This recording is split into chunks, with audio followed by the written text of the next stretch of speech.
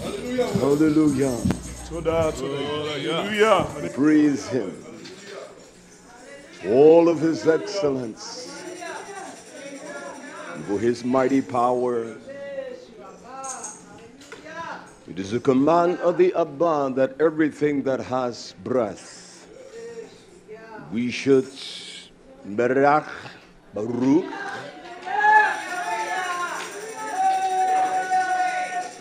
We should praise him for the excellence of his mightiest power. For he has an identity in the heritage of Israel. There's a pulsating and powerful testimony that utters out of the veins of a nation. That's his his people, his elect, his nation. And there is a robustness to that nation of people when they began to comprehend and understand the Dabari, the word, the power of Torah. It brings about what the Torah calls the Ma'or, the light that shines. It brings forth the excellence of the testimony, Yoshua HaMashiach. Is he not the light that come into the world? Is he not the Ma'or of Yah that come into the world? And because this is a nation of people that loves darkness more than the light, it's a nation of people that love the Hoshech. Our secret thoughts, our secret endeavors, we love that more than we love truth, Yisrael. And I say that to say this, that's why we need those men that are hukham. Hukham. They're skilled in Torah. They have wisdom of Torah. You will know them. You will know them by an example. I'm going to preach and teach today. I frankly don't give a damn as to how this generation perceives me and what the Torah commands unto us. So I am not concerned if it's an offense unto you, because Yoshua is an offense unto you.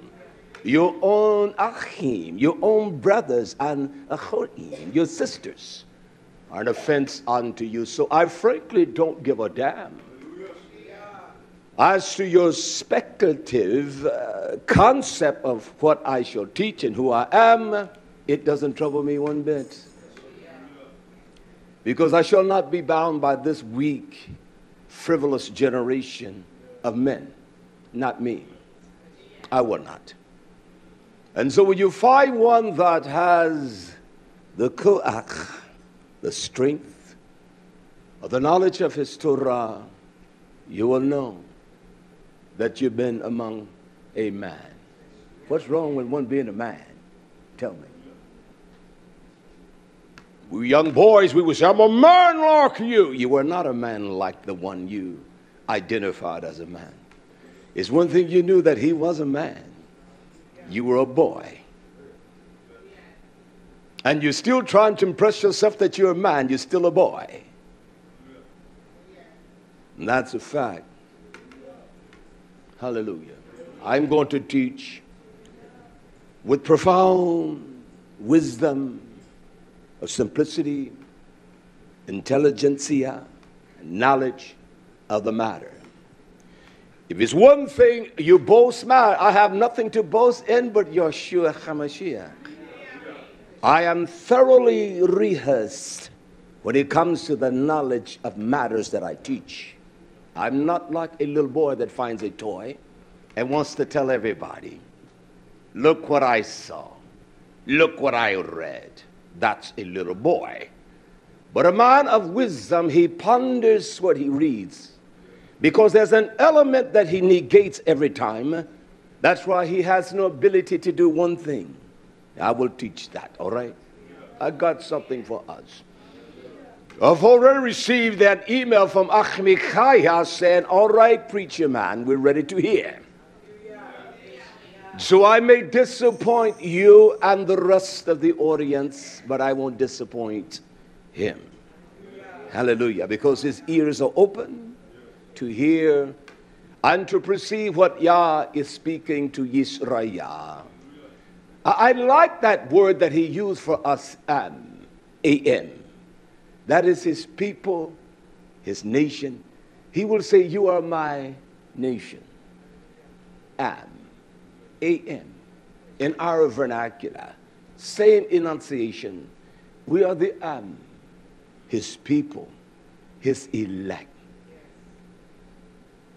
His Segula people. It is a people that have riches and the plethora of wealth, and it is all secretive. He doesn't want anyone else to know what they know. He doesn't share those riches outside of the proxy of Yisrael. Not all are Yisrael. Not all that proclaim, although there were those that came among the nation, they were the ger, they were strangers. And they never gave themselves over unto the rites and the rituals that Yah commanded, the same in this generation of repugnant, wicked men and women.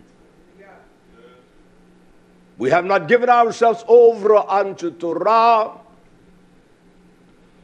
We have this aversion, this distaste for Torah.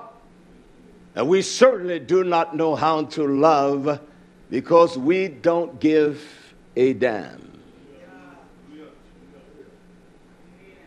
And it's a fact. Don't tell me you love me. I don't want to hear that folly. Hell, you don't even love yourself. When a man loves himself, he watches. He watches the gate of his mind, the gate of his ruach, the shachar. Those things which come through his thought process. And above all, he guards the gate of his love. For every wicked issue and thought proceed from a man's wicked heart. There's one thing about the strength of a man. He never has to prove he's a man. When I go places, I don't have to prove I'm a man. I don't have to prove with my physicality. I don't have to prove that. I don't have to prove the man of man I am. I don't have to do it. And the strength of my physicality, I don't say it to boast, but to give us reference. I will compare it to any man my age. And that's a fact. And I don't condescend on that one. My physicality at all. Because I believe what the Torah says. And in believing that, it gives me preference to begin to love me first. And when I learn how to love me first, I can love her. When I learn how to love her, I can love you. But it begins with me. And that process is one of great critiquing and refining and speaking to your damnable, abominable to Eba actions, deeds that you perform in the most the most secretive of chambers of your wickedness and your corruption. So until you know how to critique you, you will go to hell, because you will not critique me. It is your refinedness that critiques me. It is like a wife that Yah says in Baruch, when a man finds a gem, her beauty, you will tell in her inspiration what her aspiration is, because one of the most pronounced things about that woman, she has a well-ordered home. Are we the woman of Yah? So this bed shall be well-ordered. You find a woman that her house is not well-ordered, you find a damn busybody and woman, and we as a nation, we are involved in everything but what Torah says. She has time for everyone else's home, but no time for her home. Her home must be well ordered. And the house of Yisrael, the Be'at, it must be well ordered. Everything must be in its proper place. There can be no sign of laziness and shiftlessness in that woman. And it cannot be with us as well. And that's a fact. Listen, I don't care if people don't care for what I say. It is still the truth. You can't refute what I say. You can't back me down. And you don't have the spiritual intelligentsia to try to convince me of your ignorance, even of your statements. You can't do it. You may do it with those that are as shallow as you, but you can't do that with me. And that's a fact. Aren't you glad? No more than a man is going to outwork me. I said to my Yawasa doc that Zachin Yaramiya fired him to my pleasure, to my rewards, and very rewarding, because his back is thick and strong. You pushing those 700-800 pounds, bales of straw, it's heavy. And so I needed a back like that to help me. It's heavy. It's not light work. When you finish, you feel that in your chest, your body. I said to my Israel, I'm going to begin teaching here in a moment. It's one thing about me when there is ailments or maladies in my body, the first thing I do, I like to go to the gym. My knee was hurting the other day because the labor, Ach Yosef and I. Of course, Ach Yosef says to me, I want to get to the end line before you. I said, you're not going to do it. But yet he did. He got there with me. Because I work so far this way, I get on his row and work toward him. Then I go back and work so far. When I see he's that far, I go back and work toward him. Then I go and work my row and go back and work his road out. And so at the end, he finished that row the same time. The matter of fact, he finished it ahead. How about that? What is that? What does that imply? That we esteem others, strengthen them, and their purpose and their labor is as valuable as your labor? No different. Little that a Sadiq man does is greater than all the riches of one that is boastful, loquacious, talkative as to what they do. It's better than that. It's greater than that, Yisraya. So I'd rather have a man like that to work beside me. And I bear up his infirmities as he bears mine. It will be difficult to do it by myself. So he makes it less cumbersome. His help. But I said to my Israel, my knee was hurting. I don't say what I say to be boastful, Yisrael. And so I go to the gym. When I go, I like to put the weight on the bar. I like to stack it down, get it heavy. And that's the only way that it seems as though it works out every little niche. When I did that, everything was all right. She said to me, I know you're hurting even more. I said, no. It did make me feel so much better. What interrelation or correlation has that to do with Yah? With a man, since the maladies and the deformity of his mind, if he will go in the Torah, he will find him and his Rapha, his healing right there. Instead of us trying to be teachers, we ought to be hearers and resolving the things in our own lives, as when others see us, they will see the ma'or of Yah upon us. You don't find that today. I find this fledgling spirit of men that are weak. Everywhere I go, they're not strong men. They got taught, but they're not strong in the knowledge of the Torah because they're missing one thing. And I will show you what they're missing, all right?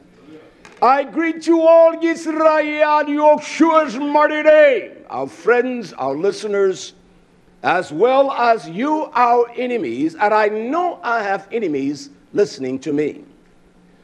Simeon, the other day, we were out to acquire some items for the community. And he said that there is a businessman in this area that we deal with buying tractor parts and things like that. He had a customer in Georgia that called him, undoubtedly concerning a part for one of his farm vehicles.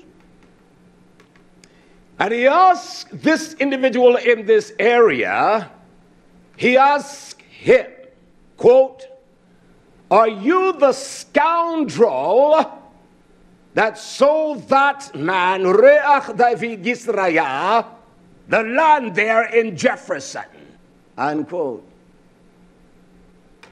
See, my enemies are far and abroad. I like that. I like that. Because it shows me the cowardiceness of this coward. He listens, he hears, yet Yah will not convince or convict his heart that he is a child of hell threefold. Are you the scoundrel that sold that man the land? That shows you his ignorance. South Carolina is a vastly populated state, even rural, the rural areas. Of course, not that many, nearly 6 million people, but I could have bought it from any of the 6 million people. He inquired that because he wanted to know or try to see if he could get something on me, which people do lie on me, and that's all right. I have no problem with that. None whatsoever. But they have not the character, the intestinal fortitude to confront me. Because I will chew their ass off. I will. Where? In the book. So greeting to you, our Zachen, Dayon, Yah, Todah for the call this morning, so that we can refine things from this end.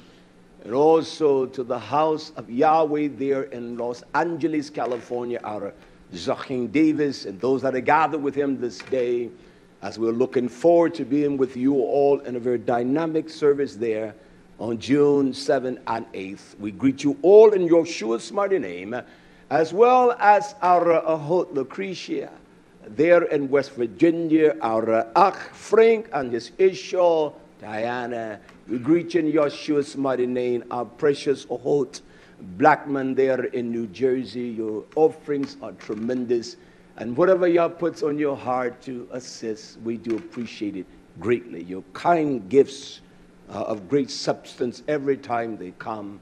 We greet you, as well as our Tesner and the family there in Florida. We greet you all of our friends, our Ach Yaakov there in Texas. We greet you, our friend Marianne.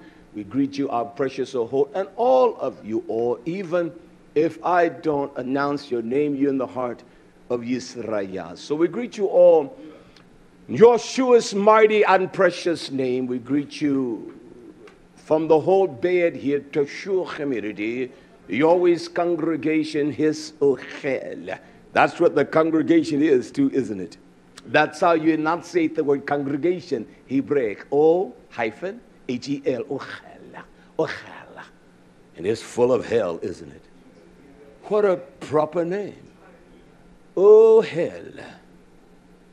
Ochel. Ochel. And it is full of hell. And hellish ways and wicked ways. Now we're going to get confronted here. You that listen, you're going to get confronted. And that's the fact of the matter. I'm going to confront you in every word that I speak to show us that we are not all yet clean. That's what Yeshua said when the one would betray him. Yet all are not tahor. Not all are clean. Not all are clean ceremoniously. Not all are purified in the order of cleansing through the Kohanim. He said not all are clean. For he knew that one would betray him. And we are tough at betraying one another, Israel. We betray one another with strangers. You tell me you're a strong man, you're a coward of a jackass. You're not strong. You're weak. Hallelujah. And if you're a man like me, please, I can use some labor. Come work with me for 2 days and just work with me. And then you will find out if you're a man like me. I don't offend you and say I'm a man like you because you can't work like me. You don't have the vision nor the passion I have because I see things in a greater paradigm than me. The cause is greater than me. And when you find us as a nation where we can't esteem others more highly, we're sick in our minds. We're always trying to esteem our own knowledge and what we think we know. You are sick. You don't know a damn thing. Because how can you understand the definitives of Torah when you can't even define a simple word? So you read things unintelligently upon your own ignorance of your speech. So how can you know if you don't understand the definitive? I want to teach today. I want you all to hear this because there is one word I want to deal with. You all know there's a reason that I deal with one word. There's a reason that I deal with one spirit. And I'm continuing to deal with that spirit Nachash. I want to show you the reason why. But to understand a matter or a thing, you must begin in Torah. And I want to begin here in the book of Kohat, Ecclesiastes. In the book of Kohat, the preacher man talks. In the book of Ecclesiastes, chapter 8 and verse 1. I want us all to find that book, Ecclesiastes, chapter 8 and verse 1. We cannot go around the Torah of Yah. I want to read this. This will be the premise of this preaching, this yelling, this talk that I shall proceed in on this Shabbaton. This is the veracity of a wise man with the wisdom of Yah. And what he does, that his own wisdom commends him. And so the messenger speaks here, Kohat, Ecclesiastes 8:1. It says, who is as wise, who is as learned at? When a man is a hukam, he is a shrewd man. He is a learned at man. He has the ability to differentiate between the intellectual knowledge and the things that are of the Ruach of Yah. He is a skillful man in administering the rightfulness of Torah. And above all that, he is a cunning man. He is a man that knows when to talk. He's a man that refrains his lips. He's a man that is quiet because he is a man that does one thing. He feeds the mind, the Ruach of Yah. Because when the Ruach of Yah comes, he will not speak of himself, but will speak of that which he has what? Shemach, which he has heard. And so that is a hukam. Man that is wise, that actually he works in a way that is very subtle. His words are subtle. His words are placed righteously. And every word accounts for great measure. because it proceeds from a mind that is wise. Listen to me. Who is the wise man? That's the question. Is there not a question mark there? So there is a question being imposed, is it not? Who is the wise man? And it says this, who yada, who knows the Peshia, the interpretation. Is that the way it is translated in the writings of your rendition? Who knows the interpretation of a dream, of many words, of a word? Does it say that? We're ignorant. We're so ignorant, it is pathetic. It is a disease in our minds. He did not say who knows the Peshia of the Torah. He said who knows the interpretation of a singular, of a word. Why is that? Because every word that Yah speaks is pure. Every word that he utters, it is dynamic. Who knows the Peshia, the interpretation of a word? Implying, who understand what solution shall come forth out of a word? Who understand the Peshia? And we are people that look at things in the broadness of sense, don't we? That's why we can look at the ills of others and we never see our own ills, Yisrael. But who understand the interpretation of a word, of a dabar, not the dabarim, not the words, the promises of Yah. Who can understand the interpretation of a promise of Yah? That's what it says. It does not have a S on the word, does it? Then it would imply a plural state of words. It says, who can understand the interpretation of a word? There's a reason that I'm going this route. When we can understand the interpretation of a word, when a wise man understands the interpretation of a word, it produces something that is of a great monumental thing. My bad. Who can understand? Who can Peshia? Who can understand the solution of a word? Who interprets that? We know that even in the Torah of Yah, Kephah said, knowing first. This is the first order of business. Yada, first, that the Torah, the Chitvei, is of no private interpretation. What was he saying? That it is meant for all Yisrael to know.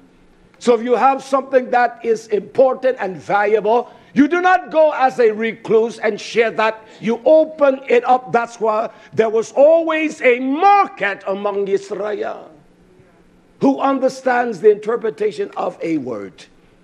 Anyone else has anything different than those two last words? A word? Does it say that? It says a word, doesn't it? So we know that that implies of a singular feat. I'm doing this because there is a word I want you to understand today. When a man understands what he pays here, when he understands the interpretations of a word, it says this, read. It says, a man's wisdom, it makes his face to shine. There's an awe. There's a ma'or on him. There's a light of such beauty. Isn't the sun beautiful when you see it rises in the morning? It causes his face to be set afire. It causes his countenance to blaze with the light and the life of Yeshua HaMashiach when he can interpret or Peshia, when he can interpret a word of Torah. When he realized that this is the vital link to all, he rejoices. You see it in his countenance, in his ma'or, that his face caused the light of rejoicing to emanate from him, and he rejoices. If we look at our countenance, you look at yours, we cannot find that awe. We find death and folly. We find this insane stupidity. Because we think we know and we need to be taught. You're trying to be teachers, and you need to be taught yourself, first of all, the first principles of the truth of Yah. Can I tell you what the first principle of Yah's truth is, my Imam? It is simply this, the first commandment. Shema here. Chol Yisrael. And we like to be heard, don't we? Yeah, you do. And you're ignorant. Shema Chol Yisrael. Yas ichach. Ichach Yah. Shema here. A word, my son. You hold me to the line today, all right? It says a word. Who can understand the interpretation of a word? Only a wise man can. Because he must go beyond the parameter of his unintelligible language. His language is unintelligible. His language is not precise. It's not crisp. There is this prattling. He talks, but he doesn't understand what he is saying. He is one that prattles. Talk, talk, talk. As our Akshimri says, talk is not cheap. He is one that prattles. It is not cheap. Because it wastes my time and it wastes your time. It wastes others' time and it wastes your time, when it ought to be trying to understand the interpretation of a word. Not words, but a word. The dynamics of this will be made known. Don't worry. I got you covered. Don't worry, my friend, okay?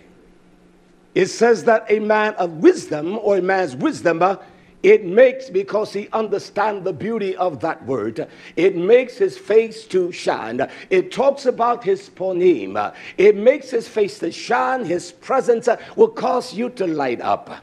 When you face a man or woman whereby there is no light of rejoicing, even through the most battling circumstances in your life, they have no interpretation of a truth. When a man understands the interpretation of a word, when you come into the midst of that man, that woman's presence, it causes the ma'or of Yah to shine upon you. That's what it does. And because we don't understand the peshia, the interpretation, the solution of a word, a child, when you say stop, they understand that. It means just that. And then that began to channel in all kinds of little tentacles to all kinds of things. The mind began to say, oh, okay, I understand why she says stop. We must understand that peshia, the solution. Is Yoshua the words or the word? He is the word. He is the Daba that was Asa fashion made. So a wise man, he understands Yisrael, the interpretation of a word. And you will know that because his face is set afire. There's life in his face. When I see Ak and Mike miss, I will let them know. Look at your damnable solid look on your face. You're trying to be a teacher. You're trying to correct others. And you have not corrected yourself. I don't give a damn if they don't love me. It used to be a day when people would say, what's wrong with you? Oh, nothing is wrong. No, baby doll, something is wrong with you. Because they could tell by your face. And this stupid, immature generation has no concept of that. And I don't care who you are. I will tell you, your mama, your daddy, your sons, your daughters, and I will confront you as well. We must understand the interpretation of a word. It will cause a man's face to shine. And it talks about his boldness, his uzah. It talks about his strength. His strength is magnified. And when he walks, everybody knows he's a strong man. See, my wisdom speaks of the volume of my strength. I'm not timid with men. I don't have to set up a defense with men. I don't have to do that. If anything, they're going to set a defense with me. And then when I break down their defense, how do I do it? Can I tell you? The Torah tells us it is the meekness of one's words that turn away wrath. How you doing, man? How is everything? With that look, how you doing? You all right? Everything is all right? All right then. Nice to see you, my friend. This is a stupid generation. We need men that have the hukham, the skillfulness of the wisdom of Yah, to teach us how to fight the battle that is ahead of us. When men can fight their own lust and their own propensity, these are weak men. When men do not understand that there must be a drawing of the wise counsel, you must draw to that. That's a weak man. It's just the truth. And so one thinks because of the physicality that makes them strong. Your physicality doesn't mean a damn thing to me. It doesn't have any bearing at all. You don't have to worry about me touching you, but you're not going to touch me. You don't even have to worry about that. I'm not going to touch you. And you better not touch me either. Hallelujah. You might as well love me because I'm going to break this down. Listen to what it says here. It says that, and the boldness or the might of his strength makes no difference whether it's political, whether it's spiritual. It is of great boldness. When you see a man's face and you see the light of his strength, you know that you're dealing with a wise man. When you look at a man's face, you see the dullness, the bath of his ion. You see no light, the ma'or. You don't see. I'm not talking about you grinning and skinning. I've seen those come and go, full of laughter, full of folly. And they don't have a damn thing. You don't have a thing. Nothing.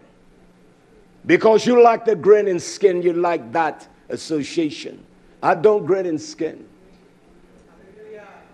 My big show yesterday, we weren't talking Torah. We were doing what Torah said. Labor, bear the burdens of one another. That's what we did. Didn't have to talk Torah. We performed Torah. Loving your neighbor as you love yourself. I was not going to relent and cause the burden to be upon him more heavy than me. You got men that want to talk Torah. Well, I want to go and talk to him, and you leave your ark for 2 or 3 hours. I've seen them do this here. Just to run your damn wicked mouth, you jackass.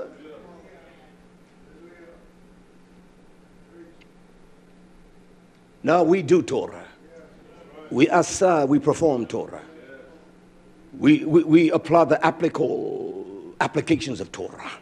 That's what we do. So we work. Slow to speak. And the labor is toilsome. Sure it is. We do Torah. Hallelujah. And then when we finish, we can rejoice in Torah. Ma'ak, I appreciate your help. Todah, my friend. Appreciate your help. Todah. Thank you. I always say that to whoever works with me. Appreciate your help, man. I needed it. Always. Get what it is. Appreciate your help, Yosef. Give me a hug. All right. So a wise man will do that, but not a fool. Not a jackass. Because a man that is wise, he's assured of his ooze. He's a strong man.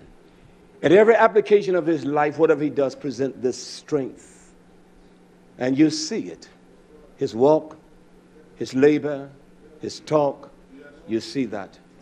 I'm saying that because if you don't get this, you won't get what I will teach today, all right?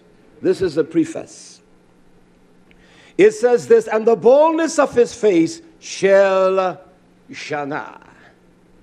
It shall alter. It shall change.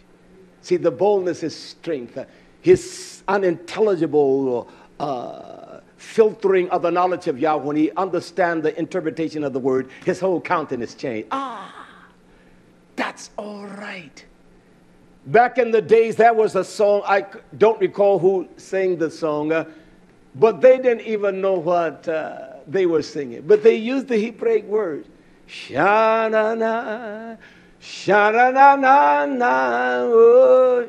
Who sang that? But it was a song that went like that. You remember that? You all were sure enough lames then. It was a song that went that way. Sha-na-na, sha-na-na-na-na. Your mama? You don't remember? Oh, you all were lames then. I remember it. And so what a man's strength is shana, shanana, shanana, whoa.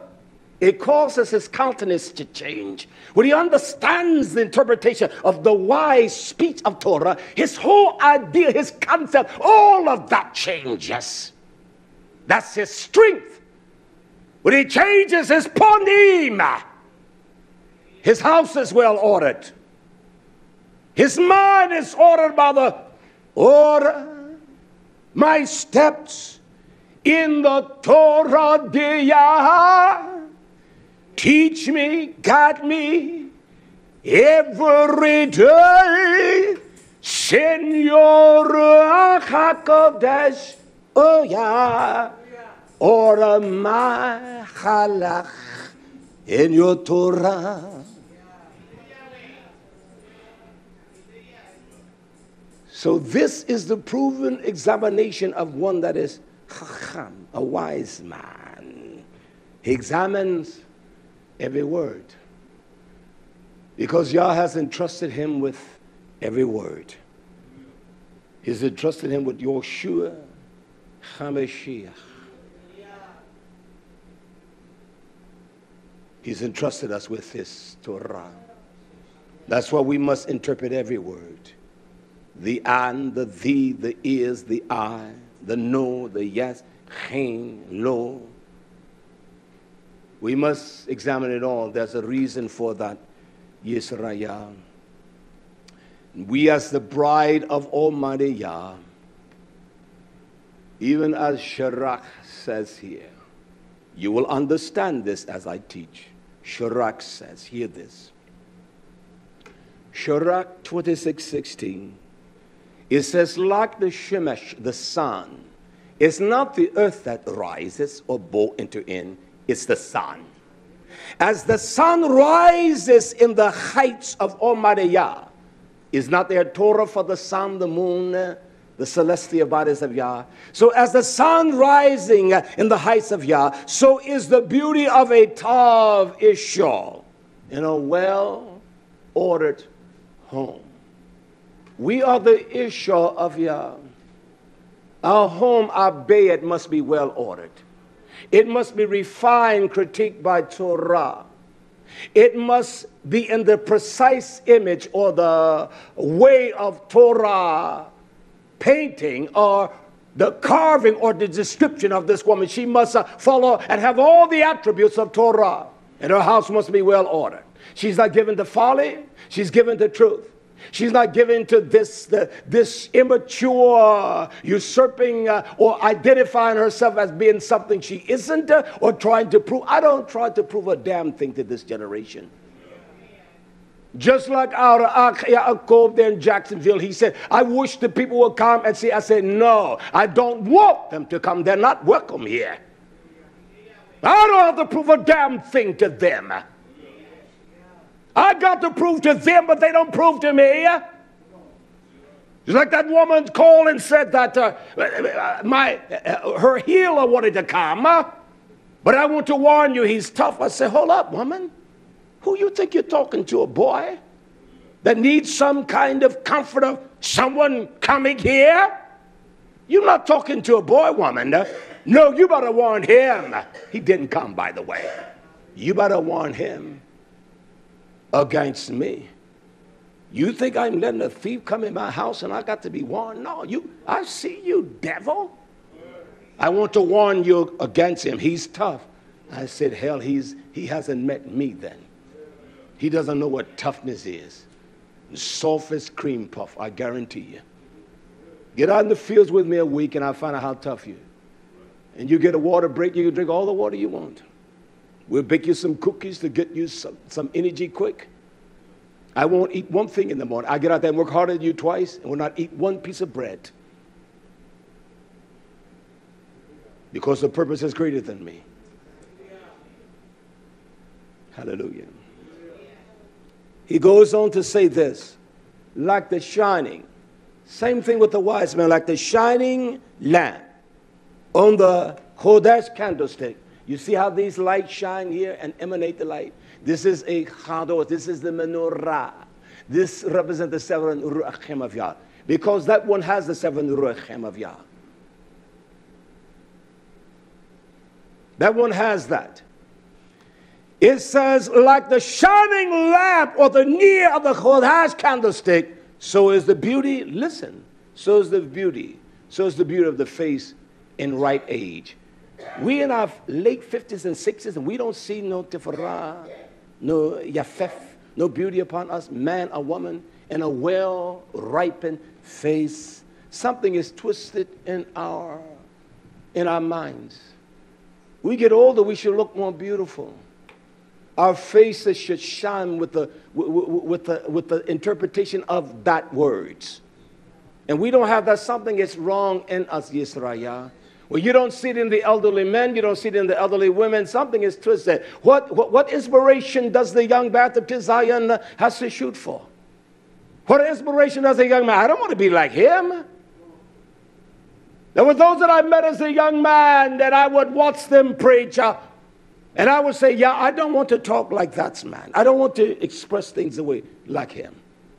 I don't want to be like him. I don't want to talk like him. I don't want to present the message of your truth like that man. You understand? And so the house is well ordered.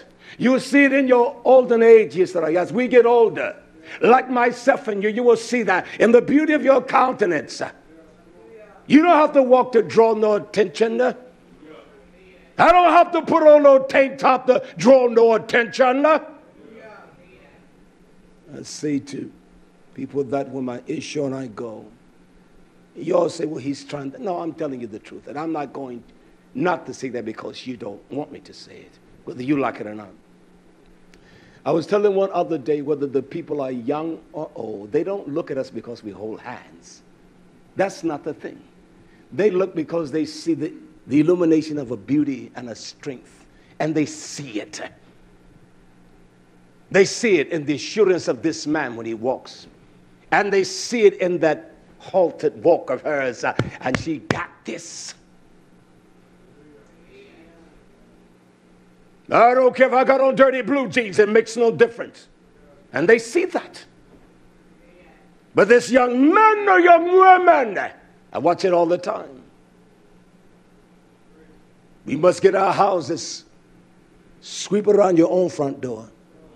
Quit trying to help someone when you are no help to you. You are a damn fool, man. That's the nature of Yisrael. Did not they try to help Yah when he brought them out? We built us so damn God. Did not they do that? And we will strive unto these golden calves. That this is who brought us out of the land of Mizraim. Just like Zalchin taught us with Abraham and Terah, his father. How he went out and said, your damn God ain't worth a damn. You all don't remember that. Some of y'all can't even remember each other's names. You're not going to remember what he taught. But you got to remember the power and the unction of Torah. You can't. I don't care if you get offended. You get upset. You need to find your place and understand your limitations and what you have. See a fool get angry. You speak anything that confronts his heels and his stupidity, gets mad. You see, the Torah says that a wise man, his face will change because of the wisdom he has, his ooze. A fool's face will change too when you talk to him. No different. I don't care if you get upset with me. It makes no difference at all. God's trying to show you, unless you get it right, you're not going into the kingdom. And you're right in your own eyes. And all of your ways, they're right, are they not? All of the ways of a man, the ways he goes, they're pure in his own sight. But Yah ponders, you think you're right? You think you're so sure? You can't receive no correction. You are a fool. You can't allow someone to speak to your ears. You are a damn fool. I don't want your presence no way. Wise man hears and he becomes wiser, doesn't he? The wise woman hears the sound reproof and they become wiser. Do you understand the interpretation of a word? I want to show you one.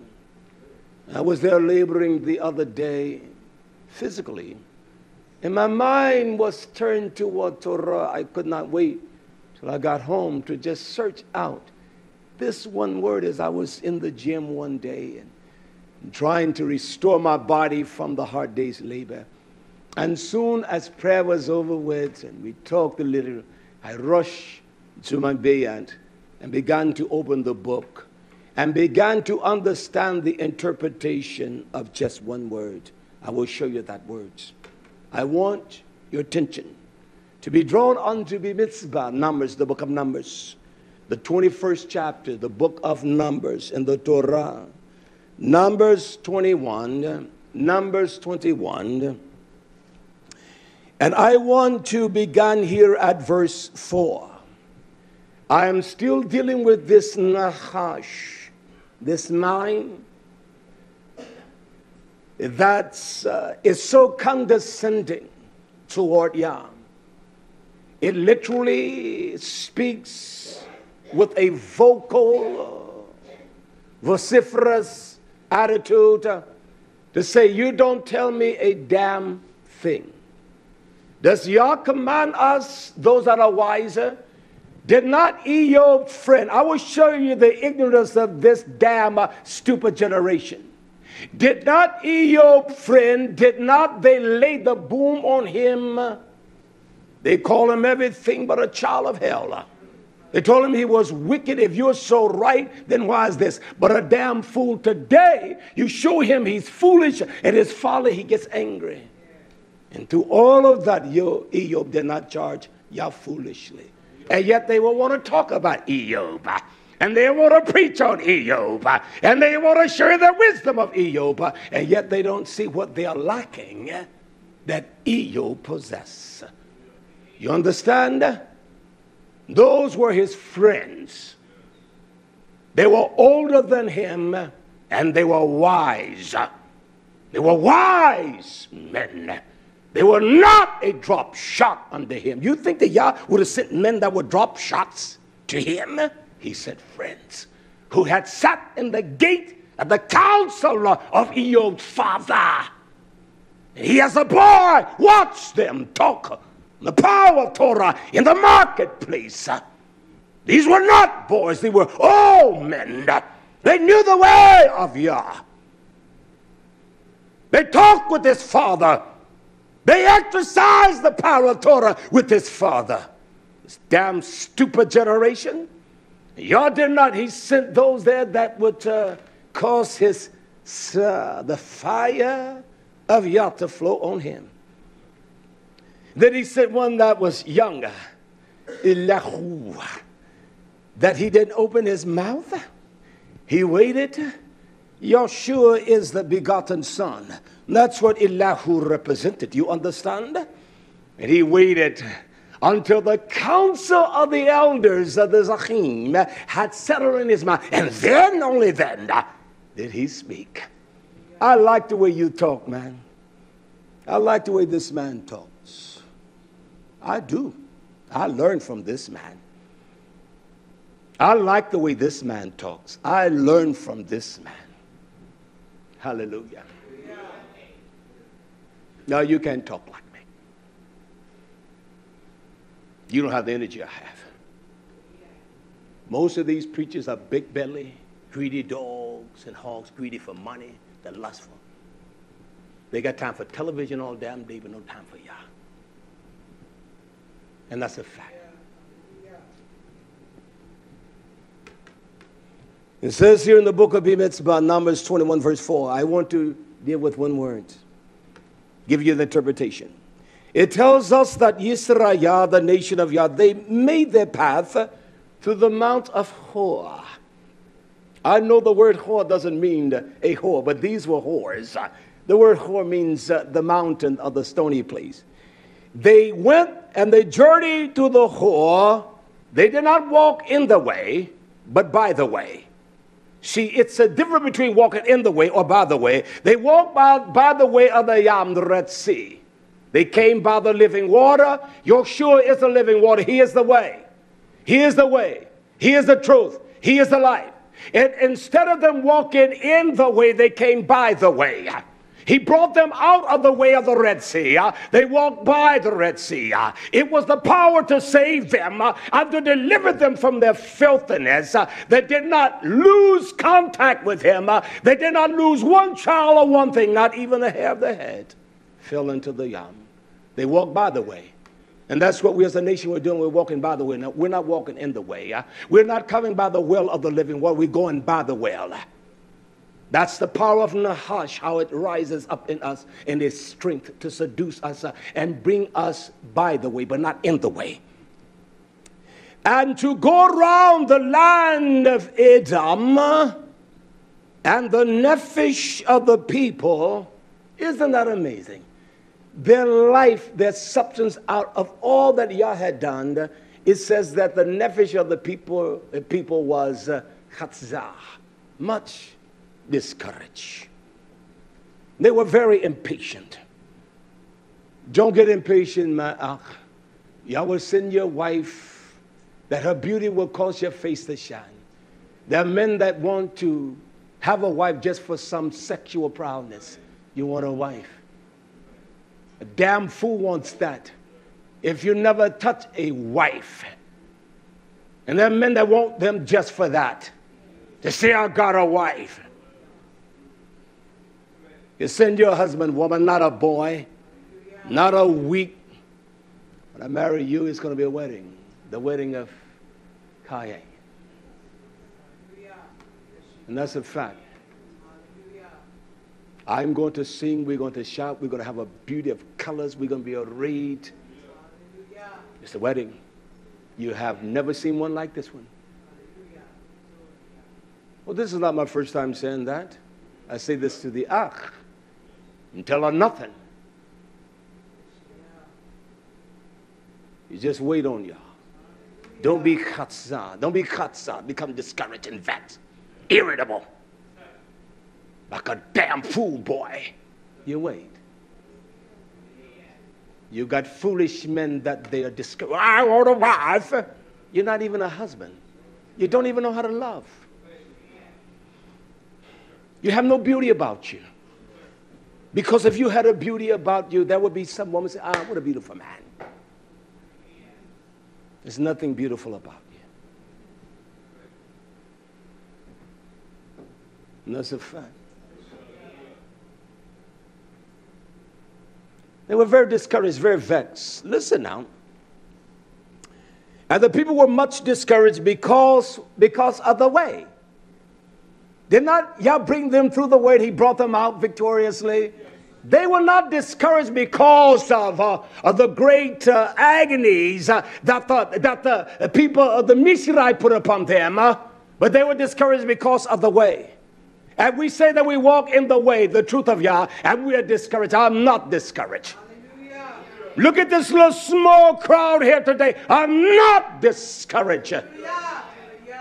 I love this woman as much as I love me, but if she walked out today, I would not be discouraged. Would I hurt? Sure, for a while, but I'll get over that. I will get over it. How I got over, how I got over. Oh, my mind looks back and wonder how I got over. Oh, the pains were imparted. That's all right. I'm going to bring the fire to the arts of Yisrael today. Verse 5, and the people spoke against. You know, when you do something against someone, you know what that implies?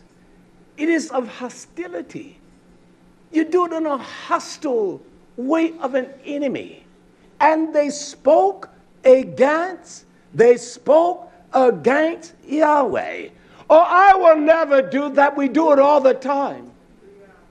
They spoke against. Does it say that in the book? They spoke against Yahweh. They spoke against Yahweh. Who don't have a wife? They spoke against Yahweh.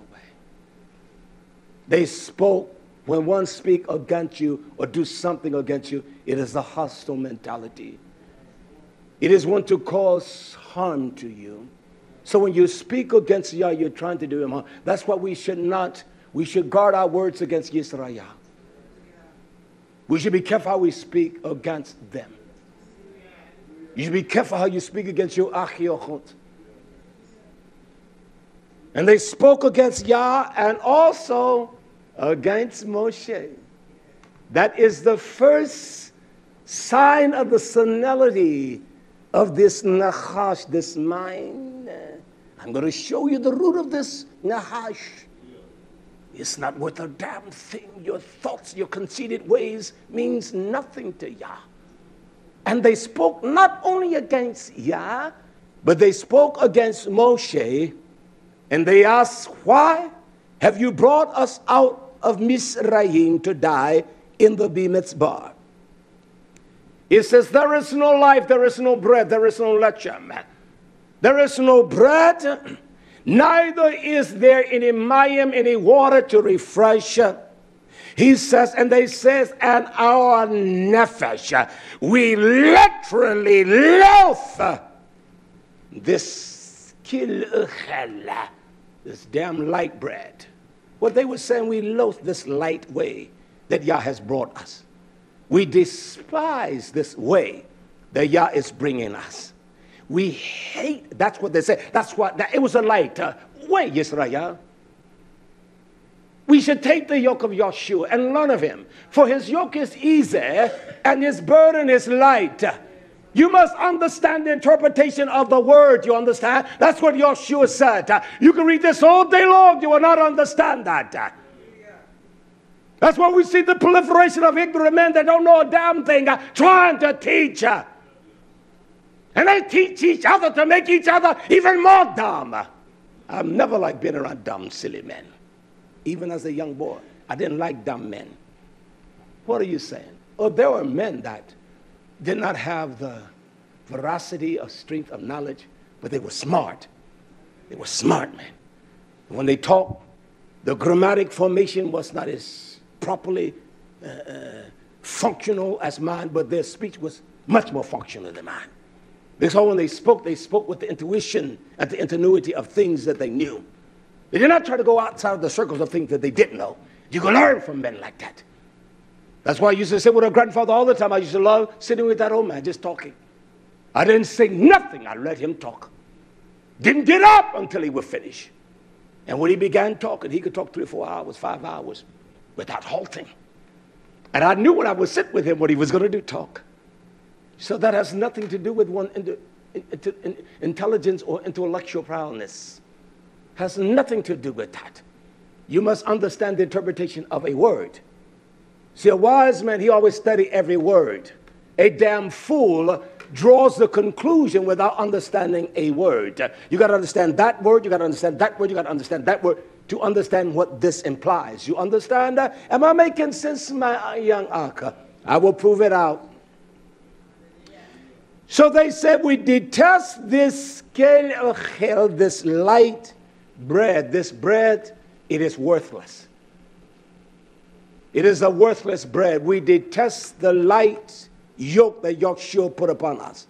We want to prove that we have the mastery of things, and we don't have the mastery of nothing. You don't have the mastery of your light because it's like a vapor smoke. It appears and it's only but for a moment. I want everything that I do from my day, from this day forward, to speak of the excellent of the testimony of Yahshua that's in my bosom. I don't need to make no name for me. I'm not trying to make no name. My name shall go the way of every man's name. Your name will be forgotten. You think those that have those that died out here, that they remember them? You think old Mother Banks, her children even think about her? You think Bishop Banks, they do? Stop that. And if we think that we're going to leave some kind of resounding memorial, I want it in the kingdom. I don't want it here on the earth. I don't care if nobody remembers me. I want this bread of life to be remembered in your heart. So they call the way of Yah this light bread. And because of that, It says in verse 6, and Yah sent the fiery Nahash. He sent a spirit among them to ignite that fire of this great despair against Yah. I got one that lived here at one time with parents, what you will call parents, wrote me and said that I am a devout atheist. I said, I don't give a damn. You want someone to respect you? Well, I believe if that individual understood the protocol of atheists, it would tell you to honor all and respect all. Whether you're faggot or dog, it tells you that. But yet this person says that I am a devout atheist. I say, you're an immature little silly one. I'm coming down your way. Can you meet with me? No. Hey, David Roberts, I will be down your way. Don't you think it would be wise you meet with me? I responded, hey, same way she said it. I said, I don't think it would be wise to meet with you. How about that?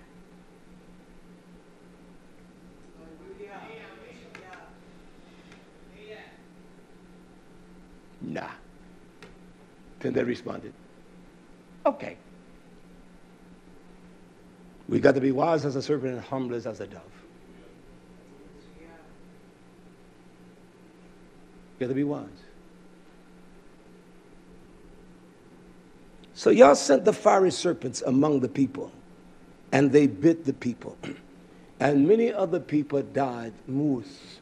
They died prematurely. When Yah uses the word moose and mavith, there are many ways to express death. But when he uses the word moose and mavith, he is saying that the people died. It is simply this, my Bath, that the people died because of the neglect of the counsel of the wisdom of Yah. You see, they began to speak against Yah. And then they began to speak against Yah's messenger. So the people died. This is what Nahash does. The day that Adam and Hava sinned against Yah, they caused the great channel of death to be opened. And from that time, men died.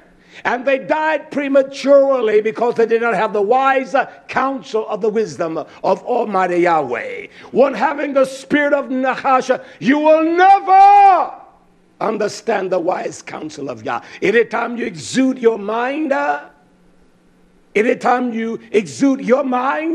whereby you're beyond correction, you don't think that you deserve to be correction. You are a damn fool. You're going to die, damn fool.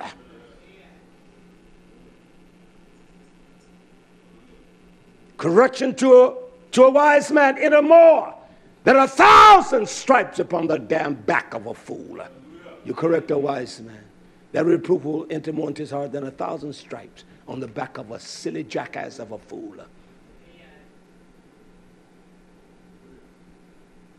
And that's a fact. I'm not preaching this for love. I'm preaching this because I love him. And I love me. Hallelujah. So Yah says, as they began to be bitten, the fiery serpents, many died, verse 7. Therefore the people came. See, only then they came to Moshe and said, you see the messenger? We have incurred the guilt of sin. See, the spirit of Nahash will never let you say that. It will cause you to do one thing. It will cause you to hide. That's what Hava and Adam did. They hid from Yah, did they not? They hid. And so you will hide your secretive counsel with men that are as wicked as you.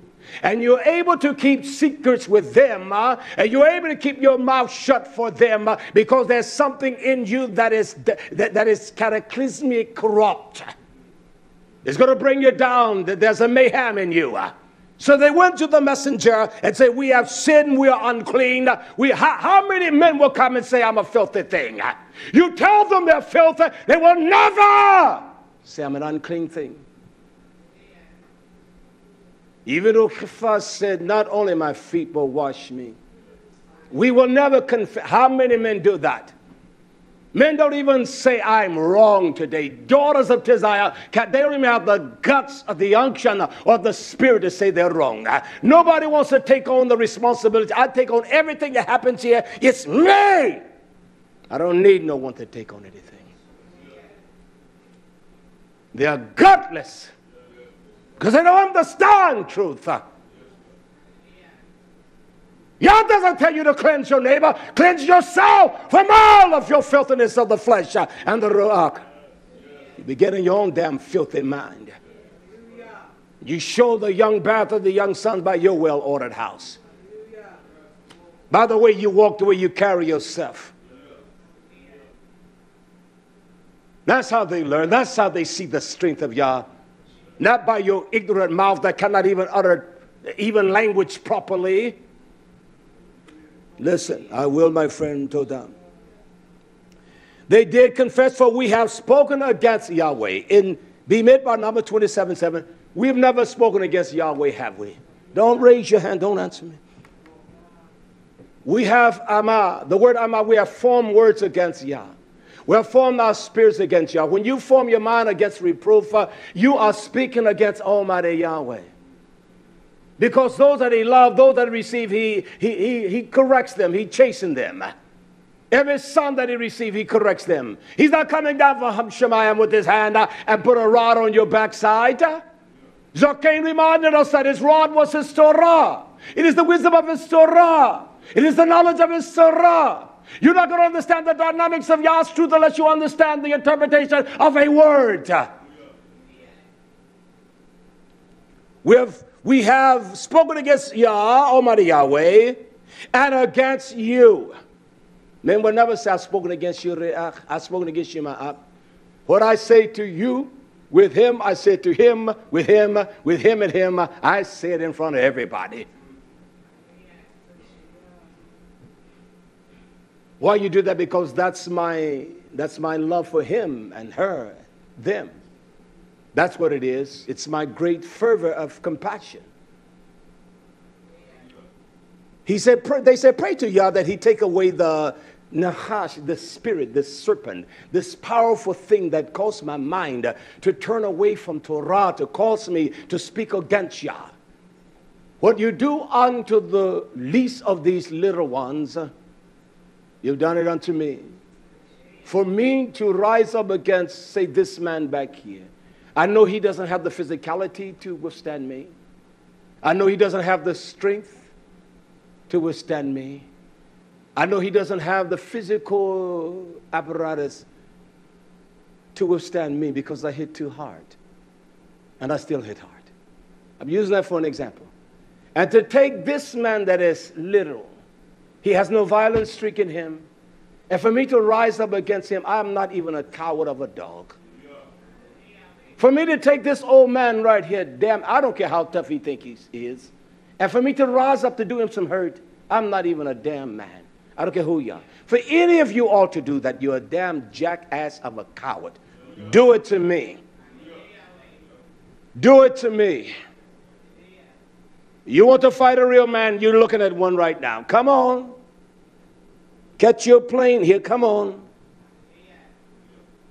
And so what we do unto the least of these little ones, we do it unto Almighty Yahweh. So I know among us that this Ak here, he has the least amount of strength, of tenacity, of physical confrontation. And what I do unto him, I do it unto Almighty Yah. To take advantage of his inabilities, it would be wrong. So what am I set to do to protect him and to defend him? You won't do it with me? You won't come against him with me? See, if you've done that, you get mad if I say that. You got some mess in you, man. Better get your heart right. Better get right, woman. You're going to die wickedly. Your whole countenance change. You drop your mouths open. I don't care. It shows you how wicked you are. You see what they did? What did they do when they realized they spoke against Yah? They repented. Say, woe am I. I'm a wretch undone. Men don't say that today. We don't say that. You don't tell nobody you're wretched, despicable. We rise up in the ignorance of our mind. I'm going to finish today, don't worry. It's going to be tough.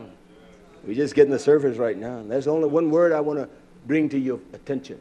It is not as much as about Nahash, which it is.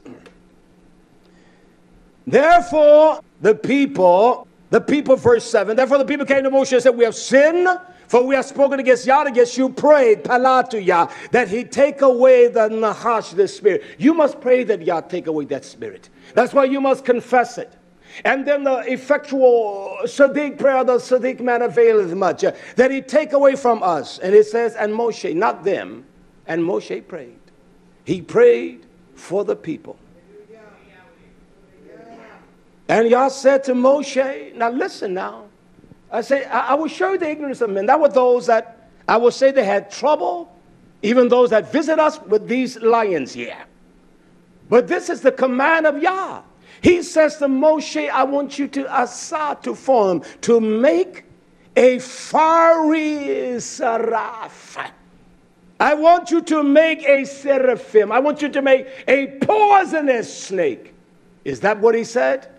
He used the word make. See, you got to understand the word make to understand that if he did something like these lions represent, then it opposes the commandment of Yah, the first commandment. He told him to make. See, a wise man, he understands the interpretation, the meaning, the purpose of a word. He said, make a serpent. Did he tell him to do it? Did he tell him to make it? He told him exactly what kind to make. So does that defy the first commandment? Oh, you got that in there. That's going to cause the cars. Go to hell. You are stupid. This is a stupid generation. They're wise in their own conceit. And those are the only things they can talk about. They can't talk about a word of the wisdom of Torah. He commanded him to asa, to fashion, form, to make. He says, make a fiery serpent and set it upon a pole. And it shall come to pass that everyone that is bitten, when he look upon it, shall live. What does that mean? Yisrael, when we do this, hear me, when we truly began to do an introspective search of our own Nahash, then you live. Then you become strong. It's easy for me to look at you and to condemn you. Same with you, me. But when we truly began to look within, because what we do, we raise ourselves up above everyone. We raise our knowledge above everyone. We want to look more superior than everyone. Some of the most ignorant people will call me. This woman calls me yesterday. And I listened to this ignorant woman as she talked. Well, the Lord showed me, and I'm listening to this stupid woman. I said, why did you call me? Well, I want to know that because she was looking for the book of Enoch. And she found that on our website, so she wanted to know, was it all right for her to read that? This is how stupid. Well, the Lord has been giving me a lot of revelation. The Lord has been showing me a lot of things. And the Lord has been giving me understanding. I said, I believe that your Baal has. You understand? It's your own lording, marauding spirit. But that's what she called me for. And when I began to pour out this truth, it wasn't long. So, okay, thank you very much. That's the way we are. He lifted up this Nahash. He said, this is what you're given to. That's what this serpent represents. Its composition as well. You see, I had to find out what the word meant. So he lifted up this fiery serpent, and those that looked up and said, woe am I. That's what we do. When Shlomo prayed, it said he spread his hands, and he looked unto the heavens of Yah and said, oh my, what a great dynamic one you are. And that's what Nahash does. It lifts you up. See, that's what Nahash did to Hava and Adam. It lifted them up above Yah, that you think you can hide. You think you can hide because you can talk. You think you can hide because you're white. You think you're high because you're black. You think you're superior because you're white. You think you're superior because you're black. You don't have a damn thing.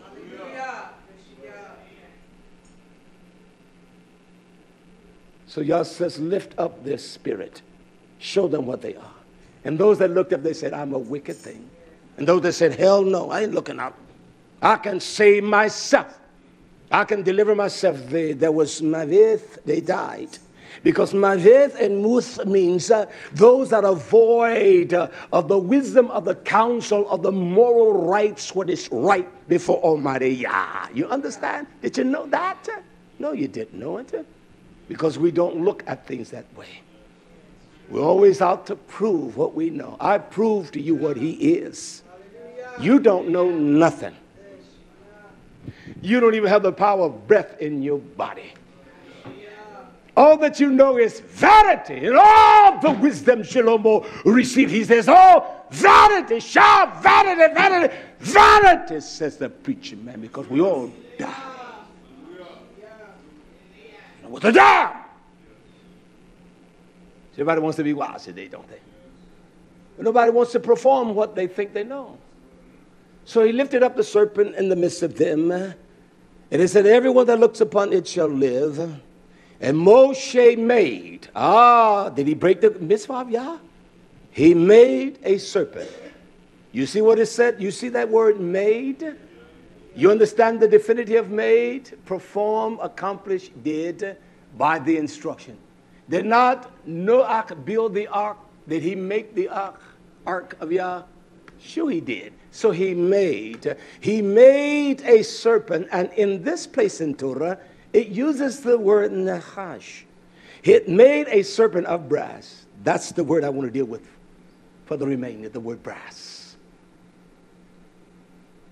When I saw that, I said, yeah, I've looked at this. We know the kingdom that shall arise, the mixture of brass and the legs with the ore of iron. I won't get into that depth. I want to show us this. It says, and the serpent was brass.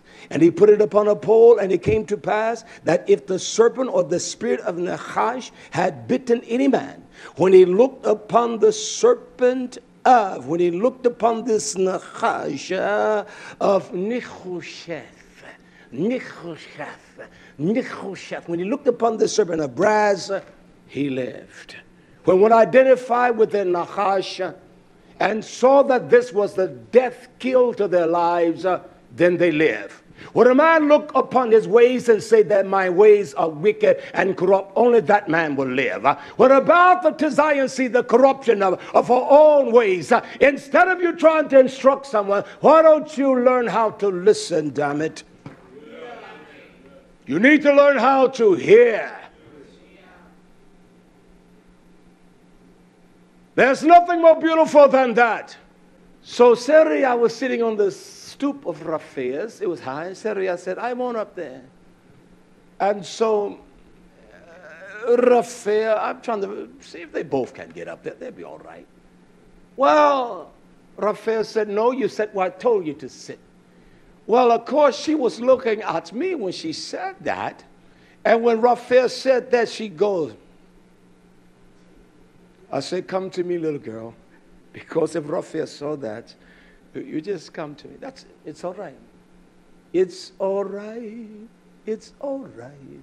Yeah. It's all right. And I looked at this little thing. I'm like, little girl. She goes. I said, come on down here. Come see me. I said, little girl. I said, if Raphael saw that little girl, you may be in some trouble. Don't go that way. That's what she did. That's the way we are. Not me. I'm so glad that he corrects me. I'm glad he corrects me. And not in his anger. Unless he brings me to naught. I'm glad of that. He that is often reproved. First thing you see, can you tell when someone's stiff in their neck? They stiffen their neck. Destruction comes suddenly. And that is without any warning. Yah doesn't warn them no more. He's not even warning us. He's not even warning. We don't even have the sense of Yah's yare, his fear. We don't even have that. And that's the fact. We do some of the most vilest of things. And we don't even consider our ways are cancerous to us. This is what Nahash does. Unless we identify what's in us. I was talking, man, Zakin shared it to me the other day, and what I was saying to me, I wonder, you talking to you like that, boy. I'm not going to repeat what I said, all right? It was not the most fondest of things that I said to me. I talk like that to me all the time. You all don't have to buy it. This is what refines me and keeps me straight. Why would I want to be somebody big among, 25, 30 people? That's silly. Why would you want to be big among us? Let us all just be little. Let's become like one of these little ones. Just be little. Hallelujah. He says that this serpent was made of Nehusheth, a brass. This is what Nehusheth represents. Hear me. See, I understand the interpretation of this word. It represents the fetters of bondage of a lusty, wicked, corrupt mind. That's why he put that before him. And the kingdom shall be greater than all of these kingdoms. It shall have the brass legs and strong and powerful. Yet there's a mixture of clay there. Won't be able to stand. I will teach on the fourth kingdom one day soon. You see, if you want to present yourself as a wise man, compile the knowledge of the fourth kingdom, not with reading some books of some twisted man, and then tell me when you're ready to teach and I'll let you teach it. You want to get together and talk some non-essentials that have no power in the growth of anyone, because if it did, you will look strong. I go to the gym to get stronger. I go to the gym to make my body stronger. I get up early in the morning to make my body stronger and to get stronger. I want to live. I want to live among God's people. I want to be around for him a little while. So I do things that I know that will make me stronger. I want to eat in a way that I can be strong. So I won't despise the lightweight when I get older. I won't despise what he tells me. Who are you to tell me? No, yes, sir, I'll do it. I won't despise that. I won't get upset with him. Man, you can't tell me. Yes, sir, yes, sir. That's all you want me to do, Zakin? What else? I'll get it done for you. Yes, sir. I won't despise the way. I won't despise what he tells me to do. Anytime you despise an act where he instructs you or show you your way, you're full of hatred. You hate your brother. And you're going to hell, man. You wicked woman, you child of darkness, you're going to hell. The word brass. Now this has to have a figurative correlation between us. He lifted up the very nature of his people. How do I know that? Can I tell you how I know? I had to search my Baptist and I found some inspiration of that interpretation here in Jeremiah chapter 6. Jeremiah chapter 6, verse 27. This is the root of Nahash. We saw that when they rose up against Yah and his messenger, we see what happened. But look what Yah says. He said, I want you to make a serpent, a Sarah, and raise it up to show them their will and their way, and those that look up shall live. But look what he says in Jeremiah chapter 6, verse 27. Yah says, I have set for you a tower or a bachon, and that is an inspector, someone that inspects the value of your word. That is why the messenger, he always inspects our worth. He always inspects our praise offerings and our gladness, or he always inspects your countenance. When I was in the military, you that have been in the military, we have you that have been in the military. We have those that were in the Marines, and they were much tougher than the Army. And so when they inspected you in the military, did they not look in your face? And they made sure that your hair was cut off, it was shaved up to here. And your mustache was way off your lips, and you had a little mustache, and they looked for hair on your face. Did they not? Did they not? And when they found, what is that? I see some little hair growth there. You paid for it. And now we can inspect each other. And even the world has a sense to know, no, you're gonna follow the codes of the Marines. Am I right, Akmikaya? You are a Marine. Come on, Jacob, you spent 26 years in the Marine. Well, they saw you with a beard today, Ach Jacob. No telling what they would say. They inspected everything. When I was in the military, they inspect with your hair. It had to be, you got a haircut, but it had to be, the form of it had to be above your ears. Your mustache could not be on your lips like this. You cannot have a drop of hair, and your mustache cannot become beyond the corner of your mouth. Had to. And if it wasn't that when the drill sergeant, when they inspected you, and especially when there was a great inspection, or what they call the fifth general, when the general would come, he didn't look at anything. He'd just come through, look for 2 or 3 minutes, and he's gone. But everything had to be spit and polished and shined. Your uniform shined in order. You shave that night and you shave that morning. Everything had to be right. Everything. And they inspected you. But yet we don't want Yah to set the towers among us to inspect us. Dress you right and cover down, 40 inches all around. We despise him inspecting us. It says that I have set you for a tower and a fortress. He's talking to the Nobi among my people. Yeremiah. For what reason, Yah? That they may know. That they may know and try what? Who trod their way? Don't raise your hand, say you do it. Whose ways are we trying? Are you trying my ways? He said that they may yada and try their ways. See, you think you know the book, but you don't know the word. See, we're going to examine and interpret a word. Their way. He said their way. That they may know. That's why he said, I want you to be like a fortress. I want you to stand as a bahun, as one that inspect that which is of a value. And make them know that they may understand, that they may know their ways. And he says why? Because they're all grievous revolters. We never revolted against Yah, have we? And we saw that they revolted against Yah and his messenger. This is the power of Nahash. This is the strength of your daddy, the devil. He said they are revolters. They are sarab. They are stubborn. Can you tell a stubborn child? Can you tell a stubborn man? You touch a stubborn man, you feel the tensity of his body. He gets tense and all of that. Can you not tell a stubborn woman?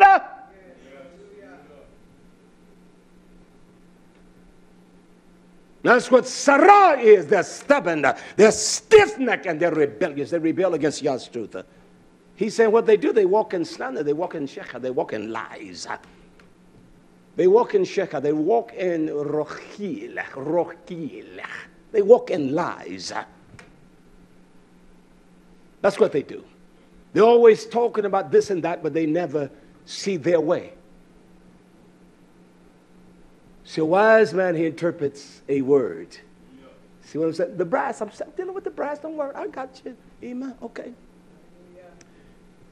Does it say they are brass? They are nichosheth. They're nichosheth. He said they are brass and iron. There's a reason for the iron. I'll get to that. He said they're all nichosheth. They are of the spirit of harlotry. They are bound by the fetters of harlotry. They play romance in their mind. Jeremiah 6:28, Jeremiah. They play fantasies in their own minds, and they don't even see their own ways. He said they're full of nichoshet, they're brass, and they got this ironclad will, and that's what Nahas does. It makes you become resolute, and nobody can tell you a damn thing. I'm nice. You're not nice, man. You're not even sweet. Oh, God, you're not kind, woman. See, when we examine our ways, we can say, oh, man, I'm not. And when we don't examine our ways, you say, you're talking to me in the eyes. I ain't going to say nothing. We're not as sweet as we think we are. You may be a clown, but that doesn't make you sweet. You may like to laugh and clown, but that doesn't make you sweet. They're all grievous revolters walking in slander. They are brass. They're nechosheth. They're like a worthless harlot. The fetters, they're bound by Nahash. And that's why he lifted up this serpent. He made the image of the spirit. He made the image, this Sarah, the image of the spirit, this Tanim, this vile thing. And he said, lift it up, Moshe. And those that were able to acknowledge their ways, they looked up and said, woe am I? That's me, Yah. I'm a vile, poisonous thing. My tongue is an unruly evil. It's full of poison. One thing I will never let no one do, talk against you all. I don't care if they talk against me. I'm not going to let them talk against you. And I will never hide anything from you that others, strangers, whomever, will say to me against you. Man said something one day about something here, and I reproved him up and down. Well, you know, there's a thing called constructive criticism. I say, your constructiveness may not be what others think is constructive. I say, okay, you're going to say to this man because he's overweight, look at you, you big fat ass man. I say to you, it may be constructive, but to him it's not constructive. You know what he said after I finished with him? Can I tell you what he said? Can I tell you what he said? He said, Rayok, you're wise. You're wise, man. I appreciate you. And then the man, I know he's listening. He hears me, and he sends money. He says a lot of money. He said, Rayok, you're wise. I need to be taught. I understand. And he'll call and leave a message, Rayok. I enjoyed that message, so yeah, I know you're listening, okay? See, that's a man that has a platform of wisdom. See, when you correct a man like that, he will love you the more. A damn fool will not love you. He will not love you. He said, they're all corrupters. Why? Because just like Yeshua, he says that all the sons of Yah, the men, those that are the sons of Yisrael, they have gone and served the gods, and we have forgotten Almighty Yahweh that created us in the earth in those days. We've gone and served the gods of our bellies, and we have forgotten Yah. Why? Because of this Nechosheth, this Nachash. Because it blinds your eyes to your ways. It blinds you know, if I do an act wrong, you know, you got to get it right with that act. There's not, any time we work at the end of the day, there's not an embracing in case I've done something out of the way to my act. I want to make sure I'm right with him, because I don't know if I'm going to die today. And there's not a time that we don't embrace and greet each other.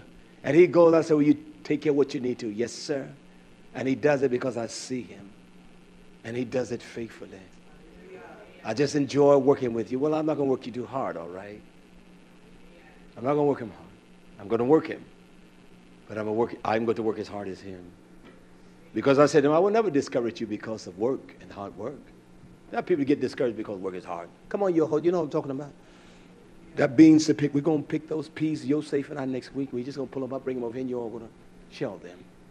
And you want to hide yourself. He doesn't hide himself. Even in all of his mistakes, he still doesn't hide himself. It is right, my Zachim. Hallelujah. He calls his people brass. Nechosheth. Does that imply anything? Sure. We got to understand the root of this word, and I've searched it out. I'll get to that. He speaks of a great warning to his nation because of the Spirit here in Wehira, Leviticus quickly. Leviticus chapter 26, verse 18. Leviticus 26, 18. Yah says, and if you will not yet, for all that I have done, I've warned you, I've rebuked you. If you will not, Shemak, if you will not listen to me, Yah says, I will punish you 7 times more for your sins. I'm going to purify you. Just like the 7 agonies of Eob, but the trials. I have taken the whole book of Eob, and I've gotten through about 30 chapters. I'm talking about line upon line, word upon word. And I started this years ago. One day I'm going to finish it. And one day I'm going to preach that whole book and show you the nuances, how everything is integrated in the book of Job. You wise ones that are wise, teach some messages on the fourth kingdom. You that are among us, you're wise, you want to sit down and record it, sit down and teach. Talk legibly so people can understand. I will listen. If it's worth something, I will put it on. You don't even have the legibility of your voice to speak, that someone will understand what you're saying. You got to draw. He's not going to give this. You think he's going to give this knowledge to those that are weaned from milk? You think he's going to give the interpretation of a word from those that can't even spell the word? Will not even try to define the word? He's not going to chance us to someone like that. This is a proven task here. He doesn't open up this revelation to me because I say, oh, y'all give me understanding. This is simple to understand. He said his people are brass. Here was this serpent, this thing lifted up. When they looked up, they were delivered. They were bitten, they did not die. And yet he says by the mouth of the Nabi, he said they're brass. They're nichoshith. These are people that their minds are in the fetters of the vileness of harlotry and witchcraft and God worship. That's where their mind is. Because you've never worshiped, you have you? Sure you have. You walk by the mirror and say, boy, that ain't bad. Look at you. I want everybody to see that too, man. Let me chunk this in, as Granny was saying. See that God. You still got a God. Pull it out, damn it. Still got one. You don't look fine.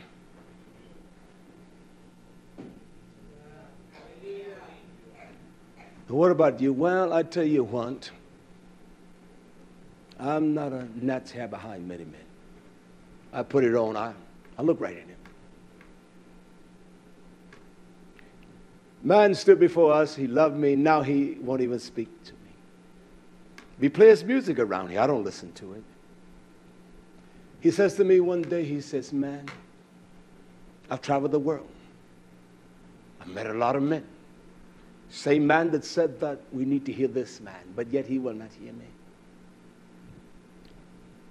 He says, for a man to be as big as you and a big man, you know, you look well, man. You know how to lay it out. I don't need nothing like that. That didn't mean a damn thing to me. From him? It meant nothing to me. Because I would have sucked my gut in a little more and said, look at me then. Not from his mouth. I know who I am. I know who I am if I got on dirty blue jeans. I went in stores yesterday. The man looked at me. He says, I was dirty as they come. I come in the house after Big Daddy and I wash my face. I felt the shoes dusty. I go in the store. This man, he's walking. He looks at me. He got on a little tight T-shirt. Thought he got muscles. He looks at me. He says, construction? Businessman, you? I said, sure I am.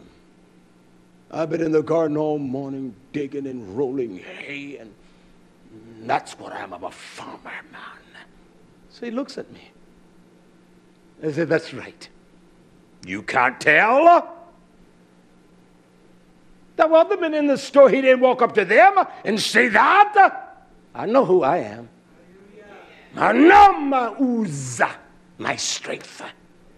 I say, that's what I do, man. I've been in the garden, rolling out straw. He looked befuddled. See, he didn't ask me that, what I was. He began to watch me, began to walk the whole time he's watching me. He was curious. Who is that cat? You don't have to blow your trumpet, the horn. I don't do it. I don't mess with nobody. She's with me all the time. Don't hardly talk to too many people, but I talk to people. I want to finish this up, Yisrael. We're 26:19. Let me read verse 18 again. He says, and if you will not yet hearken to me, Yah says, I will punish you 7 times more for your sin. Why? For what reason? Yah says, and I will break your gaun, your pride of your power. He's going to break that spirit of Nahash. He's going to break the damn white pride of the white mind. He's going to break the black pride of the white black mind. He's going to break it all. I don't give a damn what you all say. Listen, I heard Pat Robertson yesterday say, you that know who Margaret Sanger is, I do. Yosef does, all right. She is the one that invented Planned Parenthood.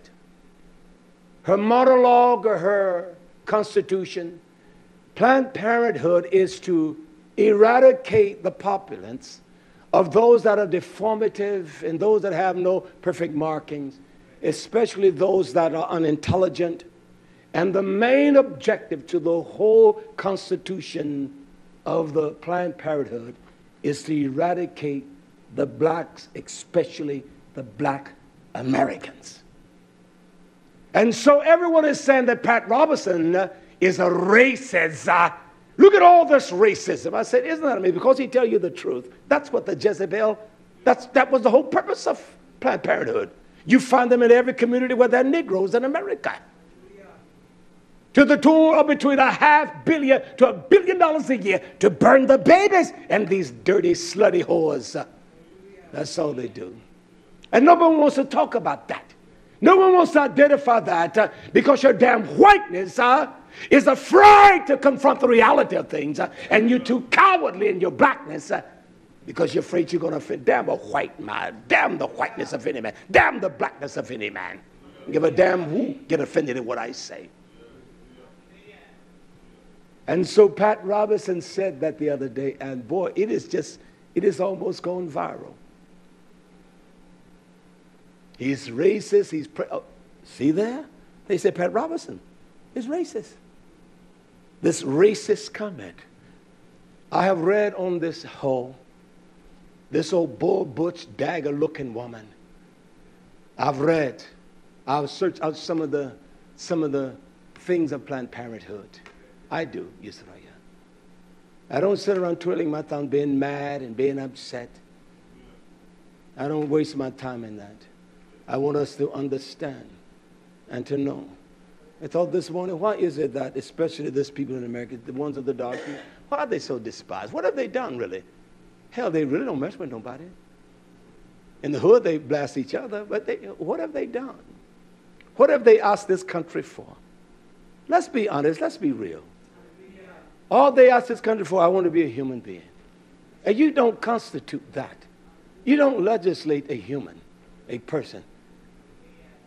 They have labored on the shores of this nation. They have labored in the bean fields. They're the ones that built the White House. They don't ask for nothing. And yet, the most despised people. Every image you see of them is so negative. You can't even buy little books for the children where they can see someone that even resembles them. It's wrong. It's not right. It's not right. And someone must declare it. And I'm not afraid to. They never see anyone with an image like that. I don't care what you go in there and you never. And it's just a fact. Get them damn things out of your house where your children can. You can teach them their positive image.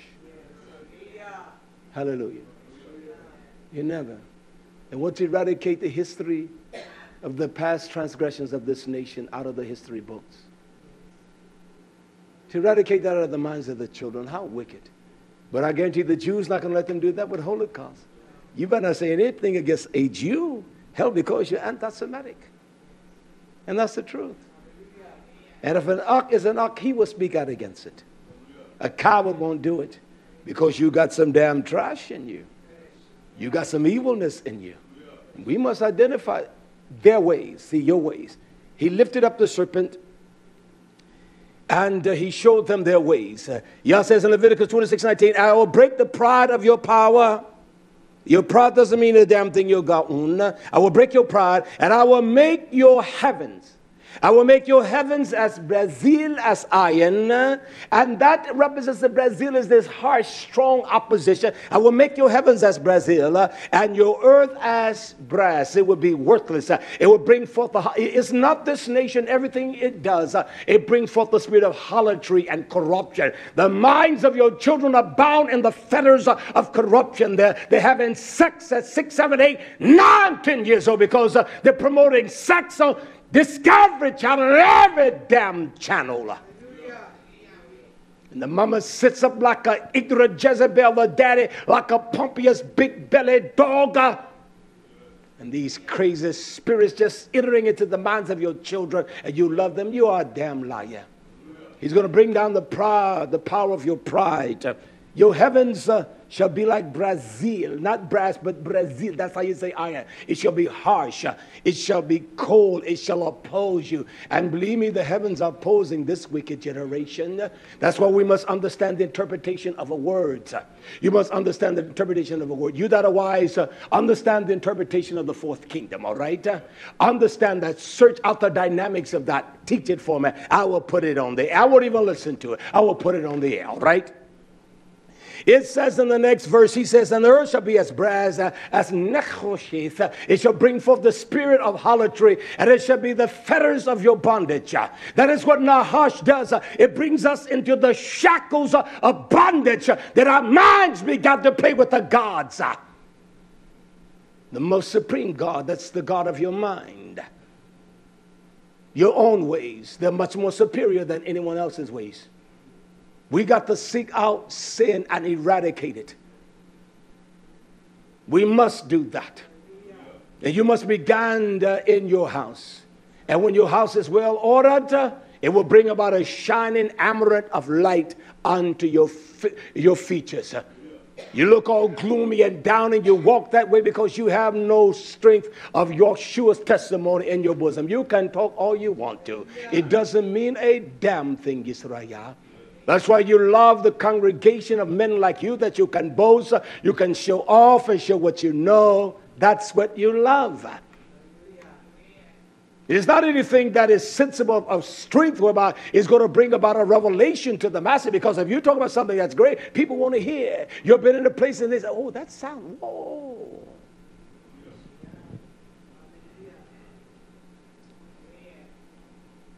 You know, men don't like when you talk like that. Because, you know, when you identify them, they get upset. Woe is me, like the publican, he said, yeah, woe is me. I'm a wretched man undone.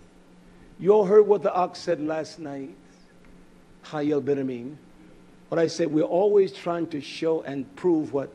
And you know what he said? He says, Rayak, that I've been handling this wrong because that's what I've been doing. We've always trying to do that. See, a man like that, Yah will bless richly. A man like that, Yah will bless richly. We always want to prove and show what we know and trying to oppose others to show them how excellent our knowledge is. He said, well, I've been messing up. That's what I've been doing. It's not the talk you got, the game you got, baby. It's the way you walk. You can talk all that talk. Oh, I trust Yah. You don't trust Yah, man. Look at you. For me to live is Yeshua HaMashiach. When I die, I'm going to gain it all. You understand? You can talk that talk, it means nothing. It's almost like a big fat man telling you, well, you know, I'm getting in shape. You're not. Well, wait till you get in shape and talk to me, man. Big old fat woman, she thinks she got something. Oh, girl, I just, stop it. I saw this woman yesterday, her arms were that wide. I said, what a shame. And I looked at this woman. I looked at her. I didn't have my shades on, so I couldn't look at her in a disparaging way. I just looked at her, and she's sitting at her gut. And I looked, her window's down, mine is down. So I'm looking, I look at this woman, I look like, woman, stop that. How do I know arms are that big? Because she had on the kind of shirt I got underneath my jacket, where my arms are out. And her arms, they were not, it was just an abomination. It's an abomination. It's wicked. We can't love ourselves like that. I will, man. If your husband has purchased a beautiful home for you, you going to let rats and roaches overtake it and you're going to let it's going to be filthy? Come on. That's the same thing with our physical bodies. It's amazing that people began a little regimen 2 or 3 days a week. Oh, no, I don't do that no more. When you stop? Oh, I suffer a while. Hold on, what is a while? You're going to lie to me, you're going to tell me the truth. Well, 2 weeks ago, you haven't even started. I give you another 2 weeks, you'll be right back on it. You haven't even started. That's why diets never work. They work for the moment, they don't work. You must be a change here in your heart. And I love me more than I love a damn hamburger. I eat a hamburger today, 2 hours later, I forget how it tastes. I love me more than I love catfish. And I love me more than I love fried chicken. I love fried chicken. I love fried chicken. I love fried fish. I love fried steak. I love fried cornbread. I'm talking now, okay? I don't love no refried beans, though. French fries. No, I can't eat no French fries. Come on. Every now and then. If I eat some French fries, this man, I won't mention his name, but this man gives me a fit.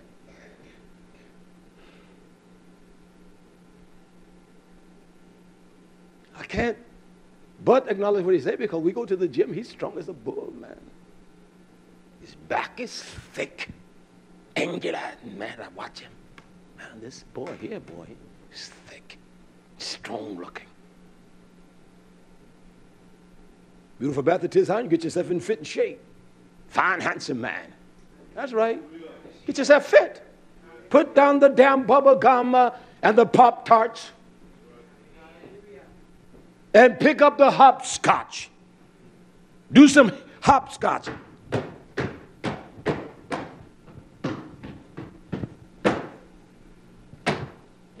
I used to beat all the children in hopscotch. None of them. That's right, ma'am. You cannot out-double-dutch me. Stop it. How about that? Let's get real. And that's what we need. We need somebody. This is how we cover ourselves. This is how the hush covers us. Give you a prime example here quickly. Turn to 1 Samuel. I got a few more scriptures I'm going to close, all right? I told you, Scipio, I'm going to finish this up quick. Turn to 1 Samuel 17. Look at this, 1 Samuel 17 now. Look at it. Your Nahash is not going to save you. Look at this man, this beast, this dog that fought against David. 1 Samuel 17:5. It says, and the Philistine, Goliath, he had an helmet of what? Brass. Nechoseth.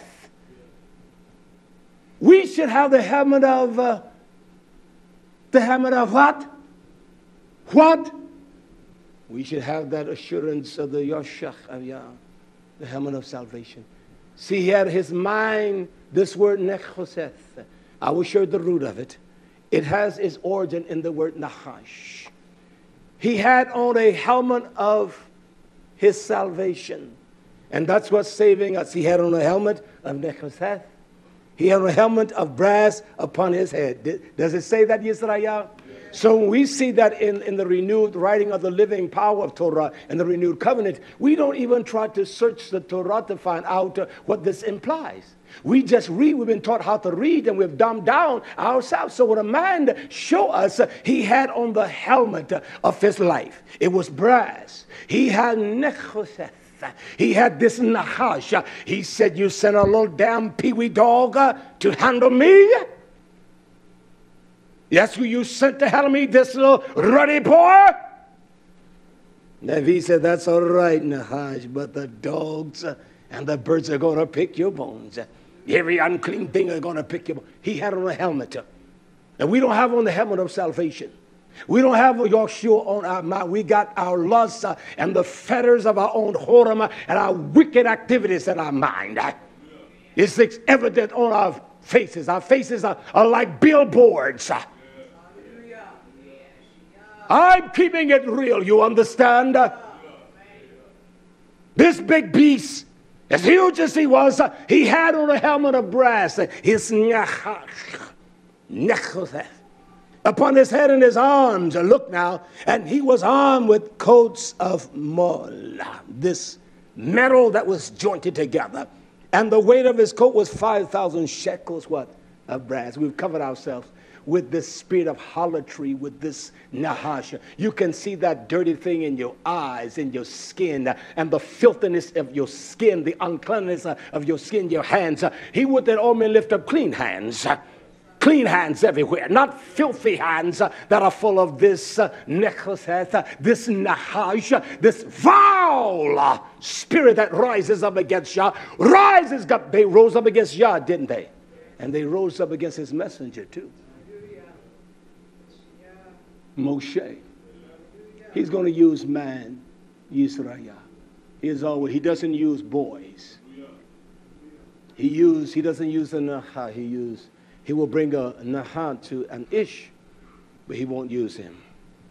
And an ish has the physicality and strength. So when you say something, people look at you and see if you're disciplined by your own words. So when I talk, people look at me and they say, boy, wow, okay, all right then. Yeah. It's okay. Ain't that bad looking for him. How old are you? There's this Arabic one day we were talking. He said, how old are you, man?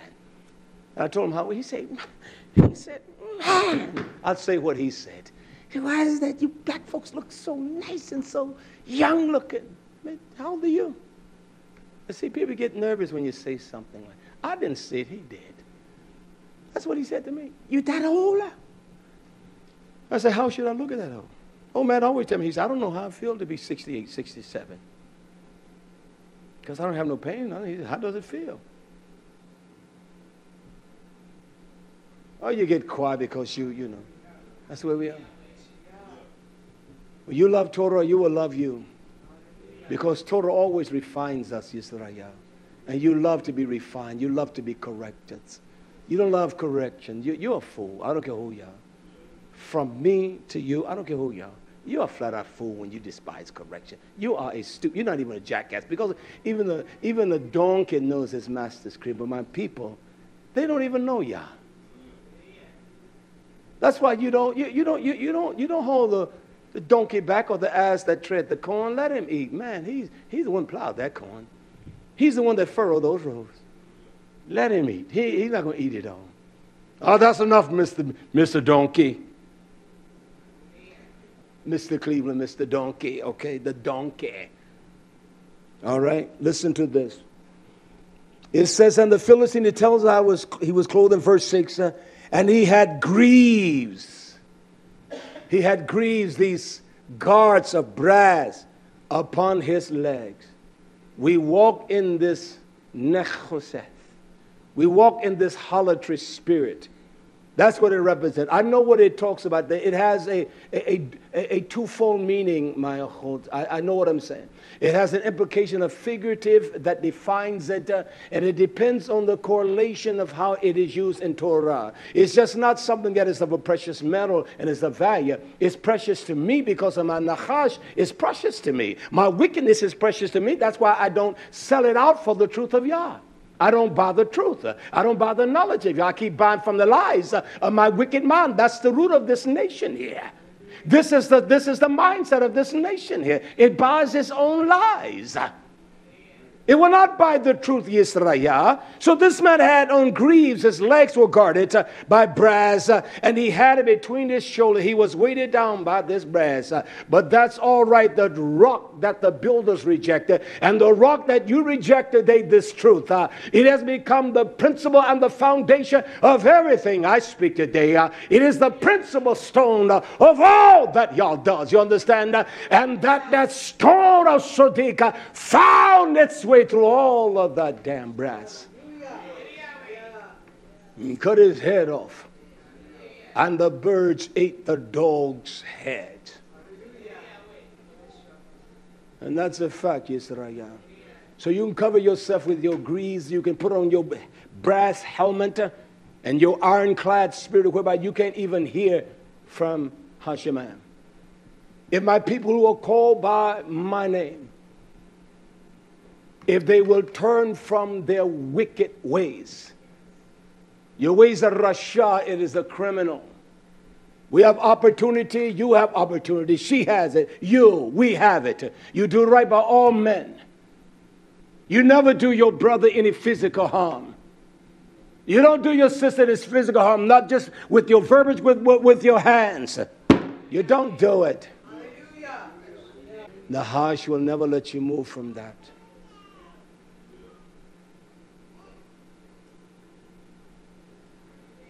He will never let you order your house right. Order my steps in your Torah, Yahweh. Teach me, guide me every day. Send your anointing, Abba, I pray. He's ordering our steps today in his Torah and showing you you're stepping outside. You have on your grease, your iron, your nechosheth. It's nechosheth, just like a hoe. It's a hoe spirit.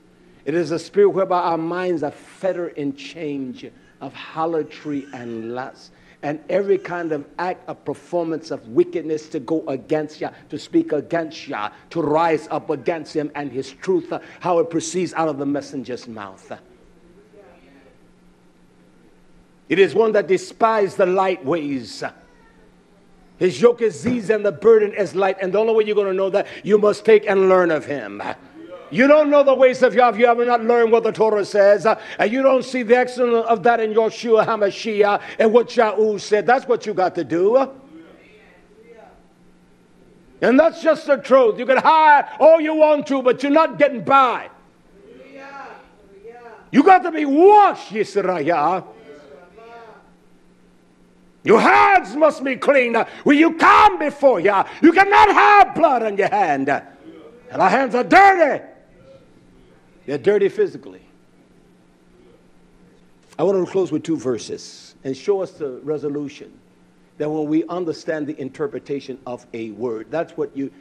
My Zachim Haliyah, he made a statement in the office. He used the word. And I can't say this. I said, no, improper word to use. I say that word implies there's resolve, there's excellence, there's an effervescence, there's a strength. I say this is the word you meant to use. It's okay, yeah. Okay, I say now that what that word defines. So how can you define the order of Yah when you have no ability to understand, to know, to yada the interpretation of a word? How are you going to tell someone something when you don't even understand what a word means? How can you express the validity and the character of something when you don't even know what a word means? When you don't even understand the interpretation or the peshia, the wisdom, the knowledge, and that means the resolution of what that words bring, what resolution comes by that word. How can you do it? It is just, it is ignorant. It is repugnant. I want to close with these 2 verses here. That's enough today. Akmikaya, you got bread. You got light bread today, all right? This is not that hard bread. This is light bread. I like light bread at times. I don't want no white bread. I like light bread. Hallelujah. I don't like them little things. Like when I want some bread, I want to slice that like that. And I sure love them. Okay. You know what kind of bread I like? Bring me some of those biscuits. Them little ones we have for Pesach, those were.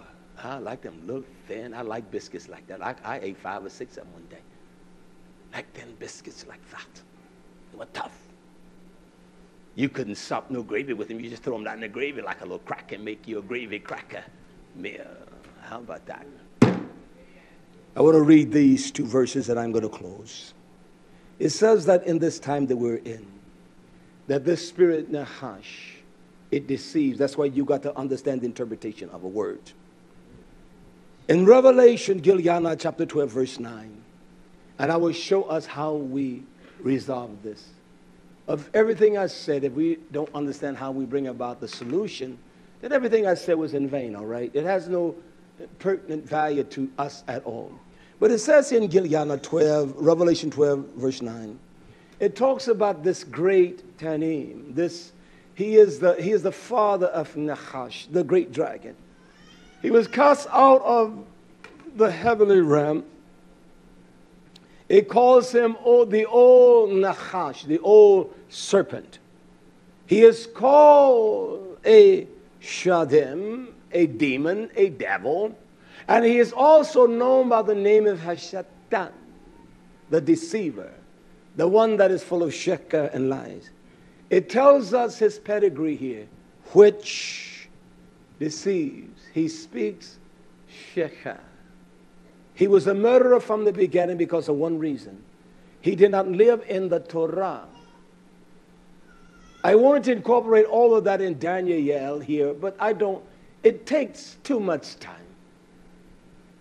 I open the door, you run in, and then you find the proper ingredients to make the light bread that you can live by. He deceives with falsehood and deception and lies. He deceived not part of the world, but the whole world. The whole world's going to be deceived.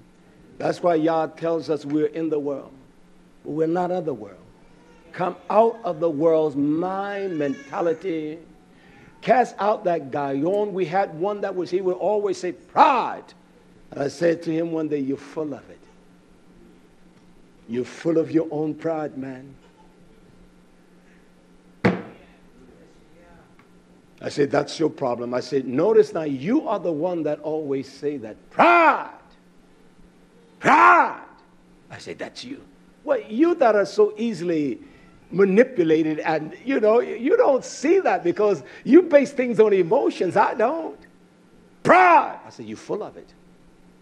I said, here you said that, and it's a lie because it's not in the book. You cannot find it. No way, it is a damn lie. So I took him to the book and showed him. I said, now justify what you just said.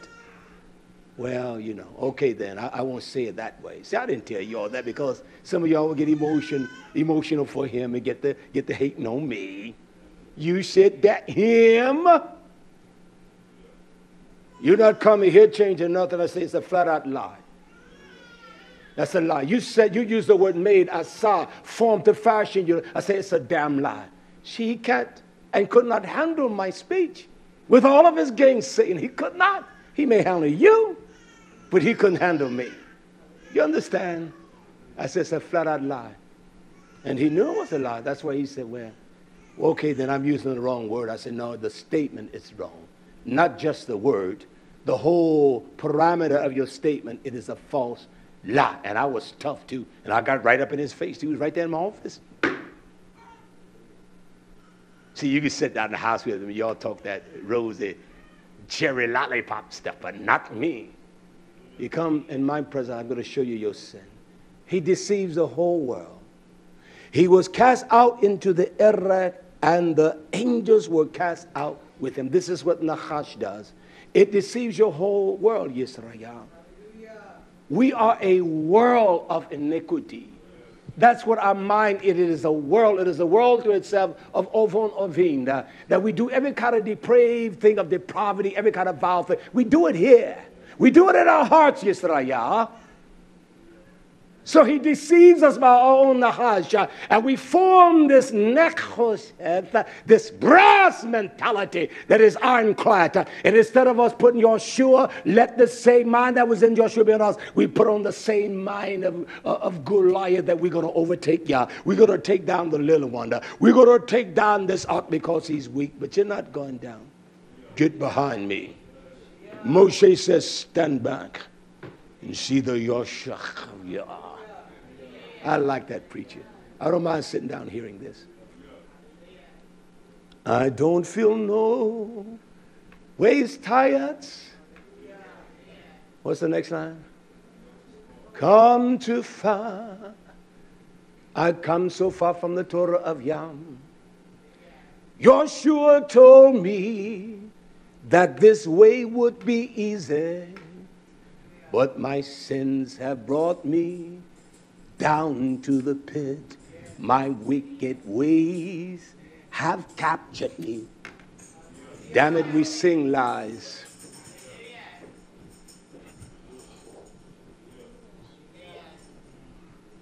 Can you do that? You ever tried that? No, can you do that? Yeah, you can.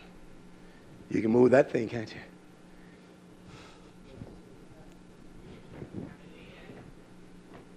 That's all right.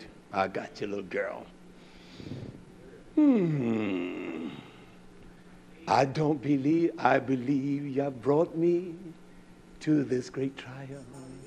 Yeshua has never forsaken me. Oh, my sins are grievous to my mind.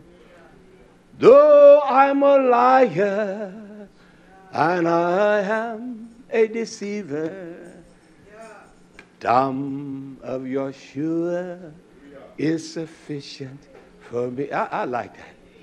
I don't know any words to this song. And that was a song when my song back in the days with Mama here. Now, we weren't frolicking around, just like listening to the song. It was by Lamar Dosha. What was the song? I forget the words. Lamar Dosha. Got my song, boy. I listen, I just looking at you. I don't need nothing else. I don't need to touch you. And that was the truth. I want to prove that ain't about no thing like that, girl. I was a loves you, and I was wicked as they come. And I could have been a rolling stone, too. Ain't about that.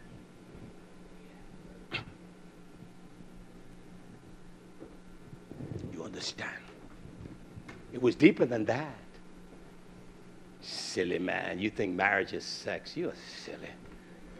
It's deeper than that. It's deeper than that old woman back there, Mama. She said, these men, they find out what they got when they come around Reak. She may be a little loose at that time, but she knows that's the truth. They realize what little they possess. Can I give us the solution of the interpretation of a word? This is it right here. There's only one way you're going to overcome that. And one of the most prophetic voices of all readings of Torah, Yeshua speaks. He gives us the solution right here. Can I tell you? It's found in Yakahana and John, chapter 16, verse 13. This is the only way we're going to prevail against that spirit. John 16, 13. It says, but when he, who is he? The living mind of Yah, the Ruach of truth. It says, must be the Ruach of truth. The Ruach of Imat, the Ruach of truth. He said, when is come. Now, you all know I've defined that word many times. Bo. When the Spirit has entered in, come upon, when it has come into us. When it has come, when it has entered into us. When the Ruach of truth is come, he says that it will nahal. He will nahal. Now I was captive by the word nahal. I want to define that in my closing. He said that the Ruach will guide you. You see, men will look at that word and they are so wise in the vernacular and with linguists or the linguistics of a tongue that they don't have to look up the word. I have to.